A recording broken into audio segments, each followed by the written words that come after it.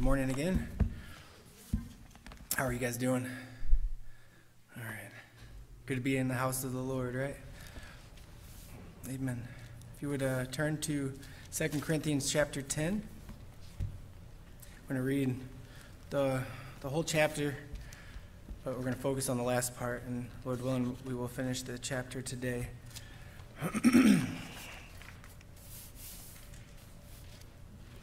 2 Corinthians chapter 10. Now I, Paul, myself, beseech you by the meekness and gentleness of Christ, who in presence am base among you, but being absent am bold towards you. But I beseech you that I may not be bold when I am present with that confidence, wherewith I think to be bold against some, which think of us as if we walked according to the flesh. For though we walk in the flesh, we do not war after the flesh. For the weapons of our warfare are not carnal, but mighty through God to the pulling down of strongholds, casting down imaginations and every high thing that exalteth itself against the knowledge of God, and bringing into captivity every thought to the obedience of Christ, and having in a readiness to revenge all disobedience when your obedience is fulfilled. Do you look on things after the outward appearance? If any man trust to himself that he is Christ, let him of himself think this again, that as he is Christ, even so are we Christ. For though I should boast somewhat more of our authority, which the Lord hath given us for edification, and not for your destruction, I should not be ashamed, that I may not seem as if I would terrify you by letters. For his letters, say they, are weighty and powerful, but his bodily presence is weak, and his speech contemptible. Let such an one think this, that such as we are in word by letters when we are absent, such will we also be in deed when we are present. For we dare not make ourselves of the number, or compare ourselves with some that commend themselves. But they, measuring themselves by themselves and comparing themselves among themselves, are not wise. But we will not boast of things without our measure, but according to the measure of the rule which God hath distributed to us, a measure to reach even unto you. For we stretch not ourselves beyond our measure, as though we reach not unto you. For we are come as far as to you also in preaching the gospel of Christ, not boasting of things without our measure, that is, of other men's labors, but having hope, when your faith is increased, that we shall be enlarged by you according to our rule abundantly, to preach the gospel in the regions beyond you, and not to boast in another man's line of things made ready to our hand. But he that glorieth, let him glory in the Lord. For not he that commendeth himself is approved, but whom the Lord commendeth. So again, in this chapter, we see that Paul has switched his subject and he has changed those who he's addressing. Primarily in this chapter, Paul is addressing the false teachers and the false apostles in the church of Corinth.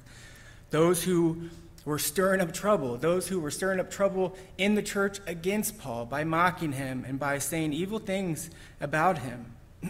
One thing that they would mock him by, they said that he was only bold when he was away and when he was writing to them, but when he was present, his presence was weak and his speech contemptible. With these words, they were really attacking Paul's character, and they were judging him by his outward appearance. Obviously, when they say that his bodily presence is weak. But when they say that his speech is contemptible, they are saying that he is displaying cowardice, which is deserving of scorn. They are calling his speech despicable, pitiable, and sorry.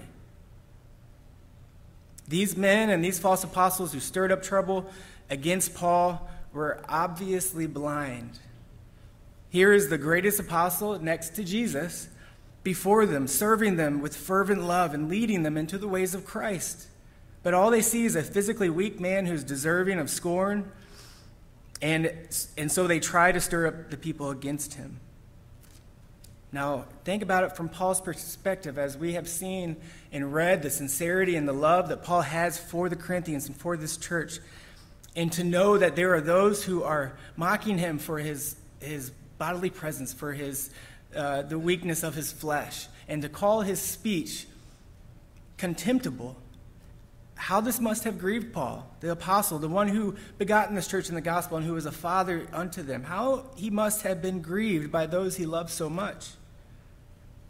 But we shouldn't be surprised, because we've seen this in man's heart ever since the fall. beginning with Cain and Abel. And I'll just lay out a few examples of this.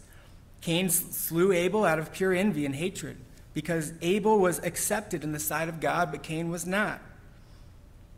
And ever since then, there has always been enmity and strife between the children of God and the children of the devil, between the children of light and the children of darkness. You look at Joseph.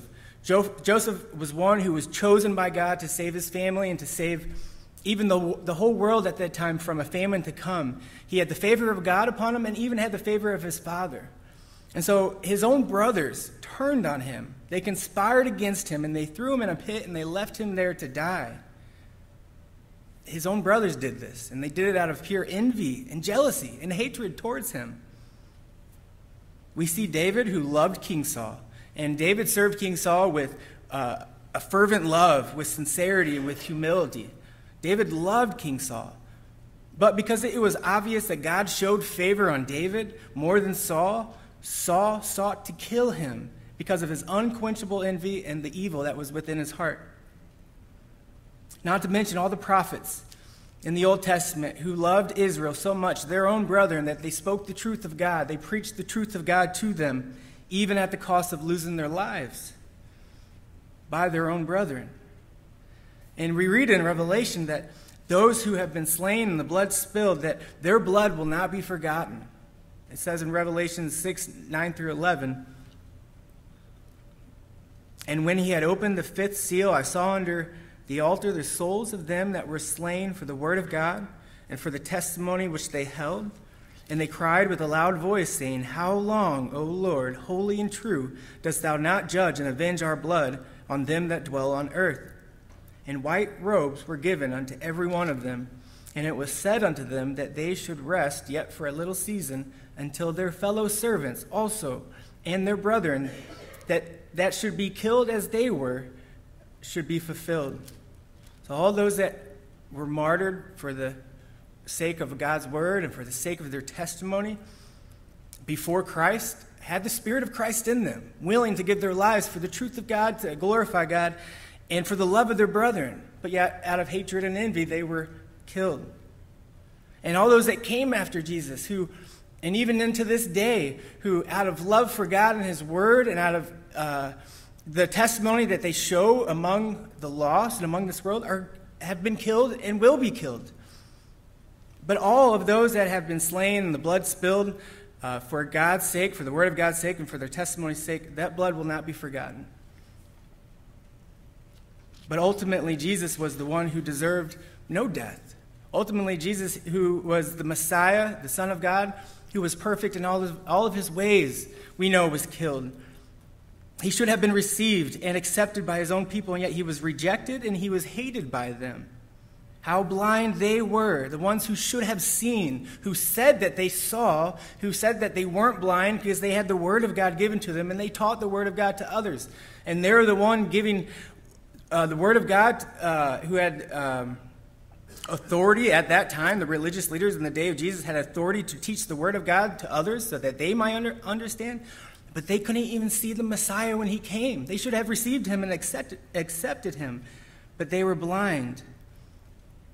And they judged Jesus by his outward appearance. Though he had done many miracles and many mighty works were done by him, displaying the power of God, they said, that is, the leaders at the time said, that he blasphemed the name of God and that he did miracles by the power of Beelzebub, or the devil.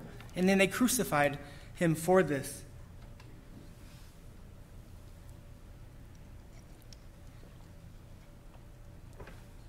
So my point here is that no matter how sincere the servant of God is, no matter how clear the word of God is presented, and how much love is shown for the lost, that there will always be those who are blind to his ways and have hatred towards his children and servants, even in the midst of the church, as we see here in Corinth.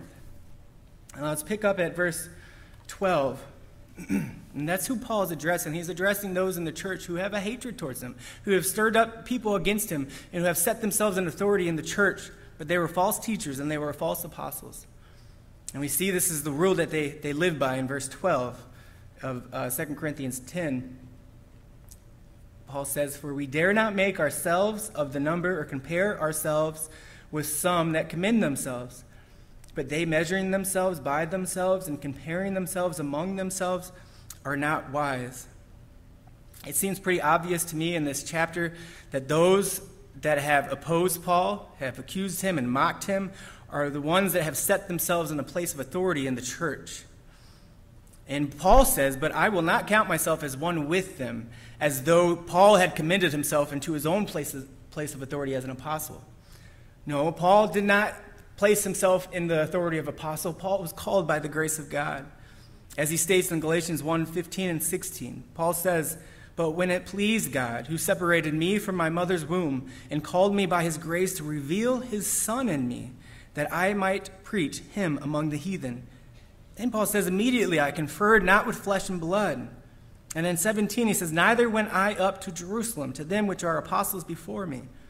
When Paul was saved and he received the abundant mercy and grace of God upon his life, and he realized that God had placed a calling upon him to be an apostle, knowing that he did not deserve this, Paul will say in many others of his writings that I'm the least of the apostles, or not deserving to be an apostle. But yet God had called him to be an apostle. When he was saved and he realized this calling was placed upon him, he was not concerned with the will of man or the opinions of other men, not even the other apostles. Paul's only concern was with God's will for him to learn the gospel and to preach the gospel to the heathen and to reach them with the gospel, with the word of God. But these men who opposed Paul and have seemed to set themselves up in the church of Corinth with their own authority in the church were much too concerned with the praise and the thoughts of other men. They measured themselves by themselves and compared themselves among themselves. They were pleased with being accepted in the eyes of men. They were men pleasers, as you see that in Ephesians 6. And they were very unwise in wanting to please men rather than to please God. These men who seem to have a place of authority in the church of Corinth placed the acceptance of men higher than the acceptance of God. Just like as we heard on Wednesday, I heard a part of it online, but just like King Ahab's prophets, who only prophesied good things to him, even if it was contrary to the word of God. These false prophets were more concerned with being accepted by King Ahab rather than by God. Because they would go against God's word and preach something different that was contrary to God's word to please Ahab. They weren't concerned about pleasing God. Unlike Micaiah, who spoke the truth of God and prophesied that to Ahab. And he was not concerned whether he was accepted by Ahab or not. That was one of the reasons that Ahab hated him, because Micaiah always spoke the truth. He would speak the truth to him no matter what. And here he's warning what's going to happen to him in battle. But Micaiah prophesied the true word of God to Ahab, and he was smote on the cheek, and then he was imprisoned for it. But he was more concerned with the will of God, and he was more concerned with being accepted in God's sight than in men's sight. Even if it was a king, he was more concerned because God is Lord of all. But we, like Paul, are not to worry so much about what other people think of us. We are not to compare ourselves and measure ourselves by the outward appearance of men, but we are to continue to look into the perfect law of liberty, which is the word of God. And it's by this word and by faith in it and the Spirit of God that we are changed and conformed into the image of Christ. But it's an inward changing. Of course, the outward actions will show, but the change comes from within, in the inner man, in the heart. And that's what we should be concerned with. And if we are going to compare ourselves one to another, we should do it by the word of God. We should encourage one another and provoke one another into good works, as iron sharpens iron. As you're looking into the Word of God and I'm looking into the Word of God, and we're both striving for the kingdom of heaven, we can compare ourselves in that way to encourage one another, to press on, but only to press on to look more like Christ, and only to press on into the Word of God to be conformed by it. But we should not place the opinions or the will of men above that of God's. I admit and confess that this has been and is a weakness of mine, worrying too much about what people think. And I confess this before you, and I confess it to God. But I pray, as Paul had asked the Ephesians in chapter 6 to pray for him, that utterance may be given, that I may be able to open my mouth boldly to make known the mystery of the gospel, not being concerned of the persecution or being rejected, or whatever may come, but to speak the word of God boldly without being ashamed of it. So I pray for that grace. And this is what Paul boldly boasts in that this is what Paul so boldly boasts in, that is the measure of grace that was given to him to preach the gospel. If you look at verse 13, Paul says, "But we will not boast of things without our measure, but according to the measure of the rule which God hath distributed to us, a measure to reach even unto you." The rule in which Paul governs himself and measures himself or judges himself by is the grace of God according to the word of God. Paul will not, or he will only boast in what has been given to him by God, which in return he glorifies God with. Paul was called to be an apostle, and so he'll only boast in that I am what I am by the grace of God. As he so wonderfully writes in 1 Corinthians 15:10, he says, "But by the grace of God I am what I am, and his grace which was bestowed upon me was not in vain, but I labored more abundantly than they all. Yet not I," Paul says, "but the grace of God which is with me." Paul knew of the grace and the mercy of God and how that by his grace he was able to labor more abundantly than they all, but only by the grace of God that was with him. So he'll boast in what was made ready and what was given to him by God, which is the grace of God. It was a gift of God. It was by the grace of God that Paul was called to be an apostle. And it was by God's grace that he labored more than the other apostles. And it is by God's grace that through Paul's labor of preaching the gospel, he was even able to reach Corinth, as we see in verse 13, a measure to reach even unto you.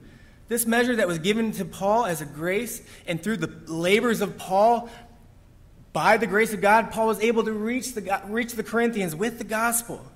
And so he'll boast in that, by God's grace. And through the authority that God has given Paul as an apostle, he was able to preach the gospel to the Corinthians, and a church began there. Souls were saved. New life was given to those who believed on the gospel. So Paul rightly boasts in the authority that God has given him as an apostle. And even the authority was stretches to Corinth, as we read in verse 14.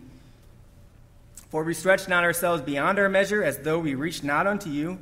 For we are come as far as to you also in preaching the gospel." Again, Paul assures the Corinthians that Corinth was within his divinely established limits of his apostleship. Paul had authority over the church of Corinth. He was a father unto it. He had began a work there.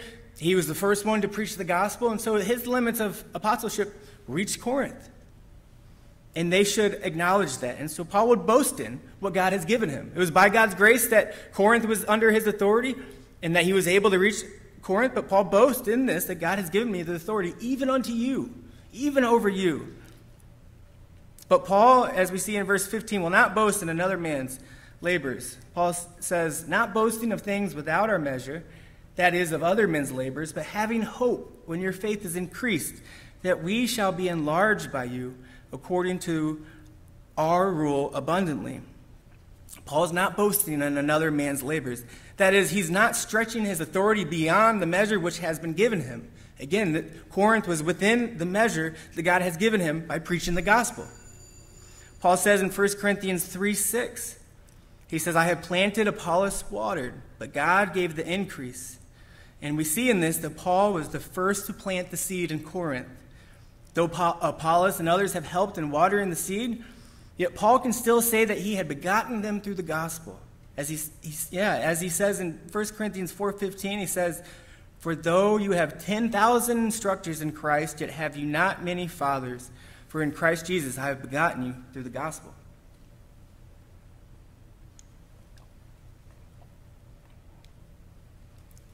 And as a father to them, Paul's desire was to see their faith increased. As a true apostle and minister of God, he desired for them to grow in the knowledge and the understanding of God and to grow in faith in God himself, as God is the one that would give the increase. And Paul desired that through their faith, his opportunity to preach the gospel would be enlarged to the regions beyond Achaia, or beyond Corinth and to the remoter parts of Achaia, and even further. Paul's sole desire was to see the kingdom of God increased. We see in verse 16, he says, to preach the gospel in the regions beyond you, and not to boast in another man's line of things made ready at our hand. Paul said this, in other words, a few times in this chapter, that he's not going to boast in another man's labors. Or here he says he will not boast in another man's line of things made ready at his hands. As Paul emphasizes this point again, it seems obvious that this is what the false teachers and the false apostles did or were doing in the church of Corinth. They have set themselves up in authority. They have commended themselves in authority in the church of Corinth, and they were leading some astray and stirring up people against Paul, but by their own authority. And they were lording over what God has given Paul as his own heritage. And they were even, this is my opinion, they were counting the work that Paul had did and starting that church as their own work, as if they had started the church there. And so they were boasting in the labors of Paul and planting this church as if it was their own labors. And they were lording over another man's heritage and flock. But this they did vainly, puffing themselves up by their own commendation. And look at verses 17 and 18. But he that glorieth, let him glory in the Lord. For not he that commendeth himself is approved, but whom the Lord commendeth. Again, Paul's boast and his glorying was only in what the Lord has given him. And he returns all the glory back unto God who has given it to him, because he deserves the glory for it. So Paul can say that he labored more than them all, even the other apostles. But when he says that, he's boasting in the grace of God because he says, but only by the grace of God which is with me. Men like to commend themselves of their own achievements and vain accomplishments. But let us as Christians recognize that we are only empty vessels. And if we are going to do any good for the glory of God, it's only by the grace of God.